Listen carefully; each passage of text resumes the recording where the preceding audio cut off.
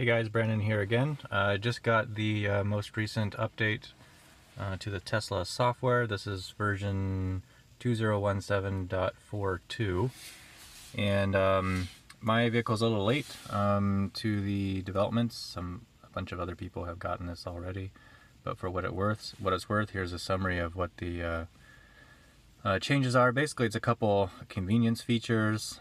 Folding mirrors, you could actually keep those closed now if you're driving less than 30 miles per hour. I had never tried to use that. I guess it might be handy if you're trying to film like a Jason Bourne movie or something and you're weaving through cities. This is a big one here. So basically, Bjorn's requested camper mode has been granted.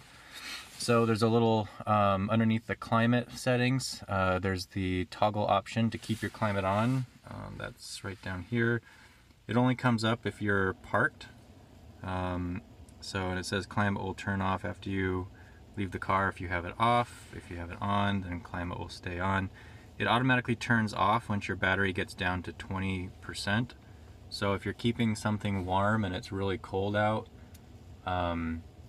and your car drops down to 20%, it'll automatically turn off.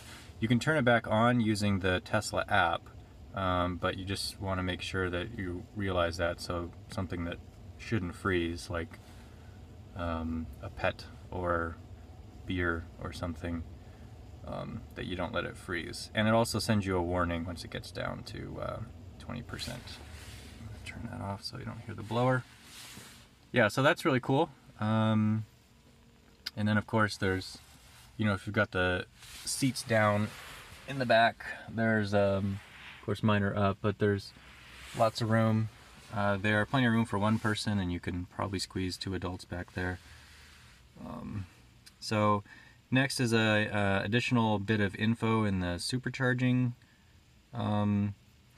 toggle. So they're sort of increasing the amount of information that they display about a designated supercharger site. So the new one is how much power is available. So as they get crowded,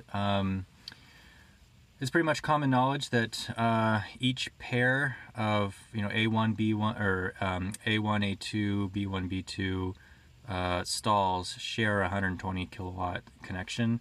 So as there's more and more cars there, the power in each of those couplets might decrease. So this tells you how much power you'll be able to get, and that can be important if you're traveling and there's 2 superchargers that are close to each other and you want to figure out which one is best. And that actually is, let's see, I've got here on mine a local supercharger. You can see it's got 8 of 8 stalls available at 120 kilowatts. So, all right, let's go back to the release notes. All right, keep going. Supercharger power. Oh yeah. So, and then the last thing is a little addition to HomeLink, which allows you to open and close your garage door. Let's see, that's in settings. Yeah, here we go, down in garage door. Okay, yeah.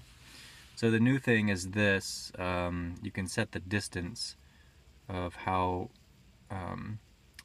when you approach your house or whatever, you can set how far away you want it to send the garage door a signal, which is nice because maybe you don't want it to start opening it until you get really close. Or like for me, I actually like to, there's a street that I turn onto before I get to our street that's close here, and right when I'm turning the corner, I like it to start opening the garage so that by the time I'm actually here, the garage door is all the way open. And usually that's the case anyway. Right now it usually starts to open it, or it gives the message right when I'm in front of the driveway. And we have a long L-shaped driveway, so it's not a big deal. But anyway, so you can set it, let's see, I guess the maximum is 100 feet. And then the least is 10 feet. So I'm going to keep it at maximum. Yeah, and then you can it'll also auto close when you leave, which I had not been using that, but I just checked it on, so now I'll use that. And of course you can open and close your garage door at any time by hitting the HomeLink button, home link, not length, and then using the garage door indicator. You can also do it through the app, and I have a quick video about how to do that really easy. It's part of the summon function, so that's how it works. So anyway, there's a summary of the new update. Couple of interesting new convenience features. Besides the garage door opening setting, I don't know how much I'll be using them. I only slept in the vehicle once, and that was in the summer on a road trip. So now that we travel as a family, it's not that useful. But anyway, thanks for watching, and I'll see you guys in the next video.